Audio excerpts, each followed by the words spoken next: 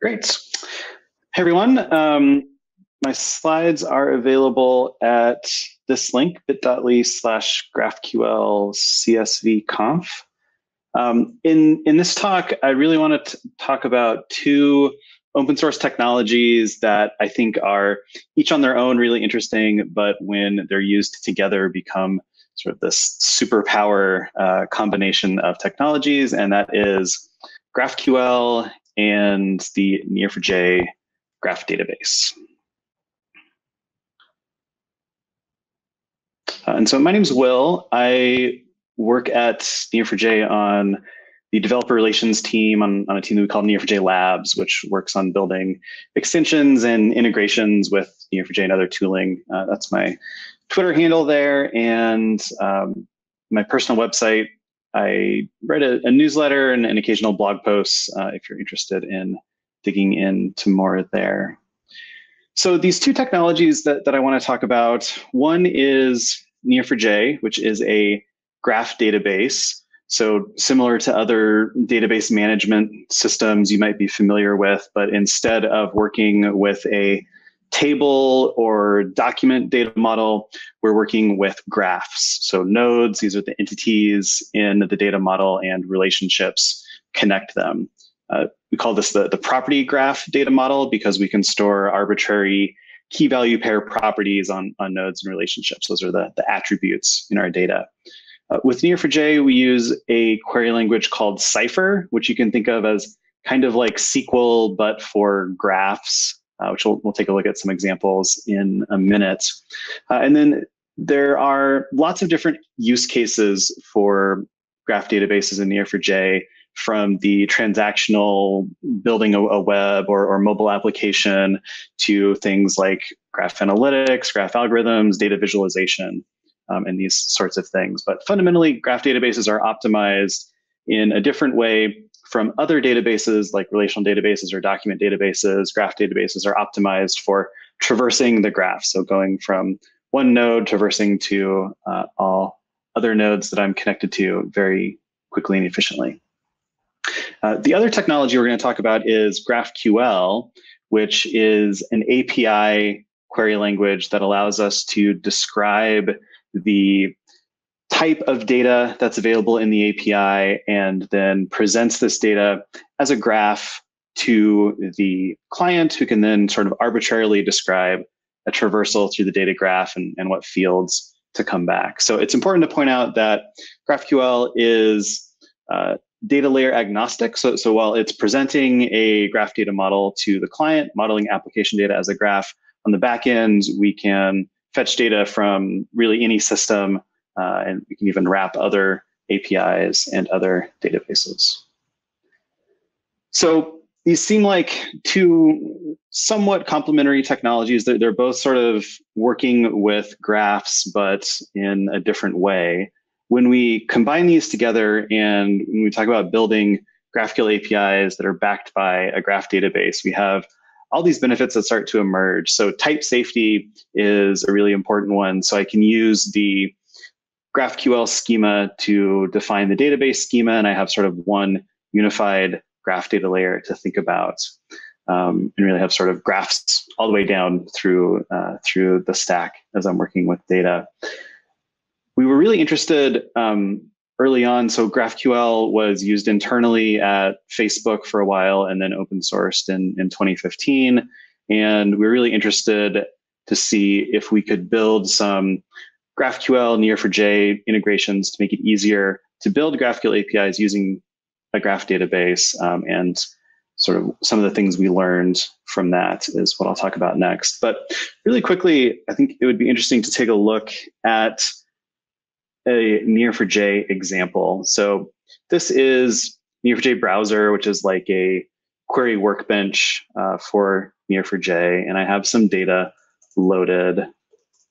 So I'm going to run a query here to show our data model. So we have some data about businesses that are in categories. We have users that have written reviews of these businesses.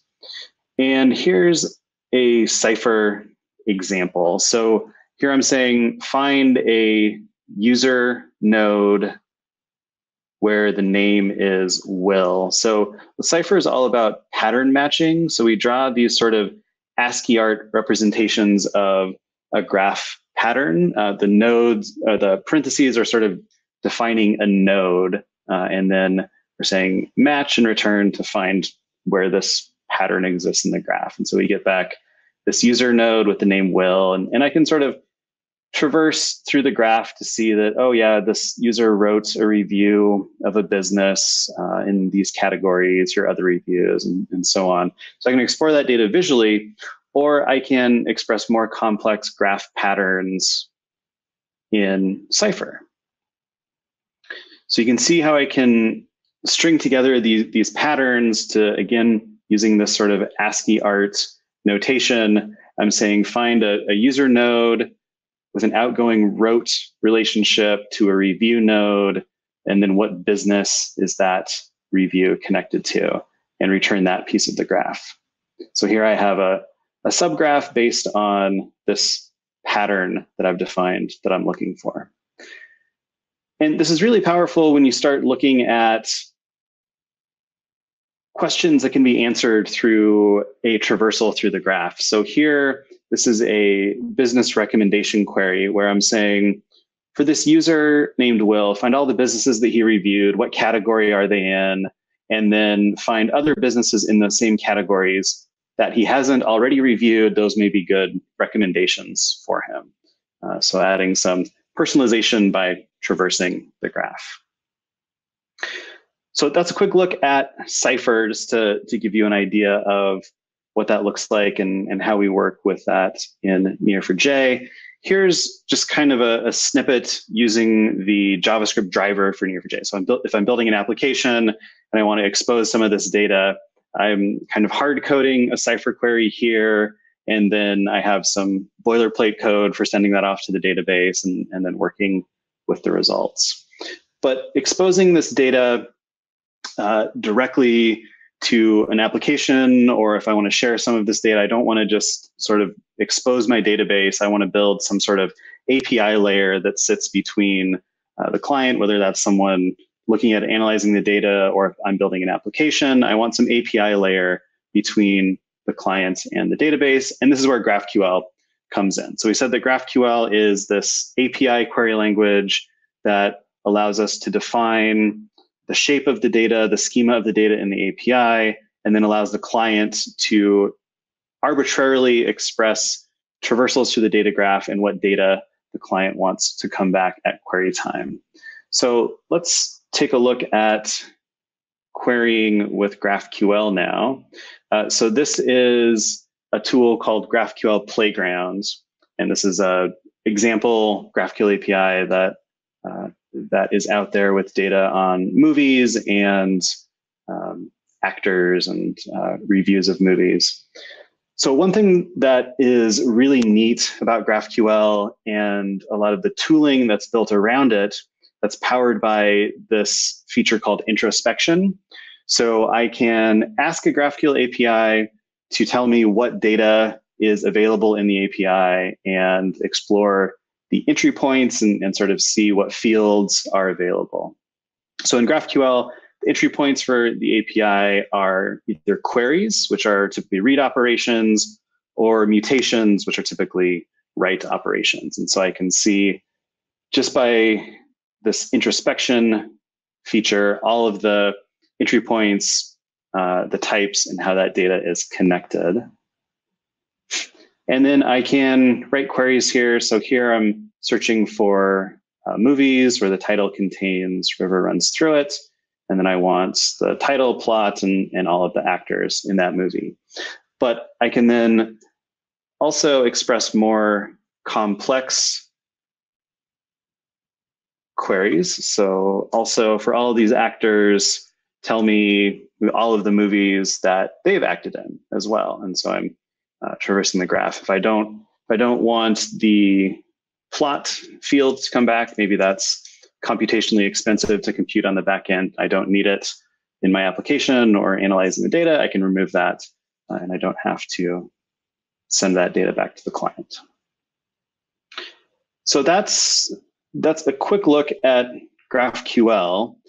let's take a look at a example application using GraphQL. So this is an example from a podcast application that I've been building on a live stream called grandcast.fm. That just links to the GitHub repo for this. If you want to see the code, you can find that there.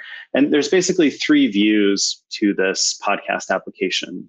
Search, where I want to search for podcasts by title or some keyword, something like that. A feed that is personalized for the signed in user. So for all of the podcasts that they subscribe to, these are the most recent episodes. They can add those to a playlist, play them, whatever. And then the episode view, which is showing me details for a particular podcast, and I can listen to it, add it to a playlist, and so on. And each one of these views, the data comes from a GraphQL query. So we can co-locate the data fetching logic with our view in our application. So it's sort of component-based data fetching logic, which is quite nice. So each one of these views has a GraphQL query associated with it. Each one of these hitting a different endpoint, different entry points rather. For podcast search, I'm passing a search term. For the episode feed, I have different ways to order that. And then for the episode view, I have a ID of a particular episode that I'm looking up by ID. And the data that comes back to our application in JSON, and the shape of that JSON exactly matches the GraphQL query. So the fields that I have requested show up in that JSON response, and I can then use that data to populate the view in my application.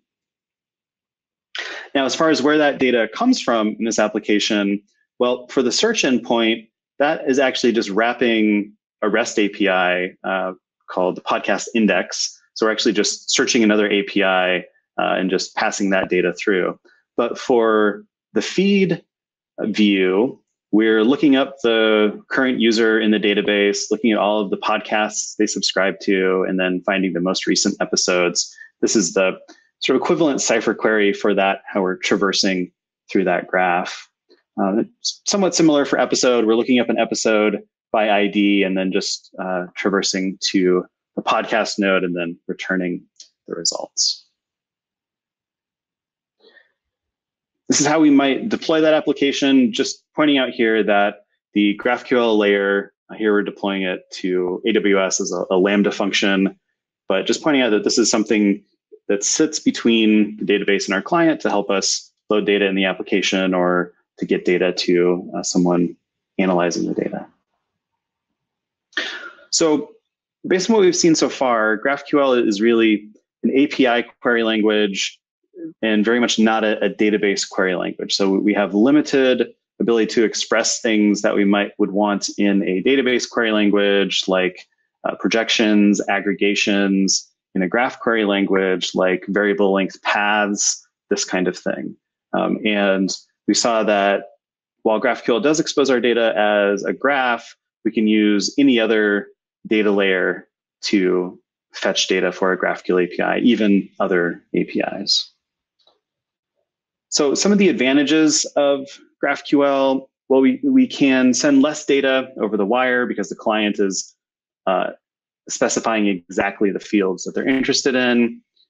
Under fetching, this means that the client can say in one request all of the data that it wants to populate the view or that it has specific need for, so we don't have to make multiple round trips to the API.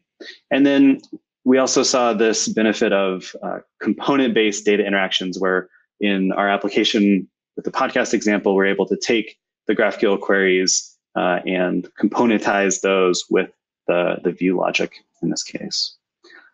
There are some challenges associated with GraphQL. A lot of the well-understood practices from the REST world don't really apply here. So things like HTTP status codes don't really apply. Error handling is a bit different. Caching can be problematic because our queries can be different with each request.